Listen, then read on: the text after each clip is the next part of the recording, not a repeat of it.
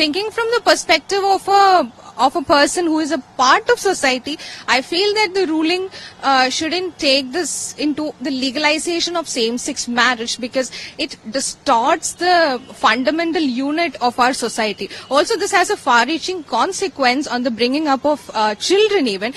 We all know that when we look into the psychological aspects, the upbringing of a child needs the both parents, like the father and the mother.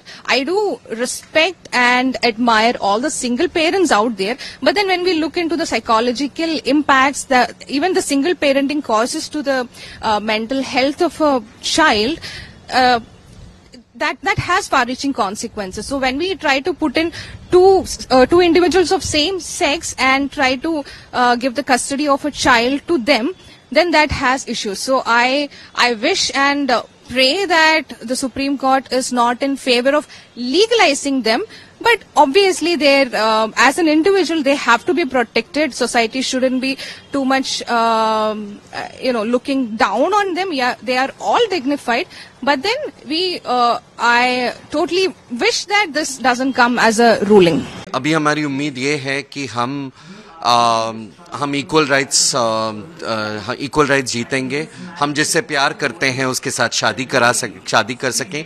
और ये सिर्फ शादी के बारे में नहीं है।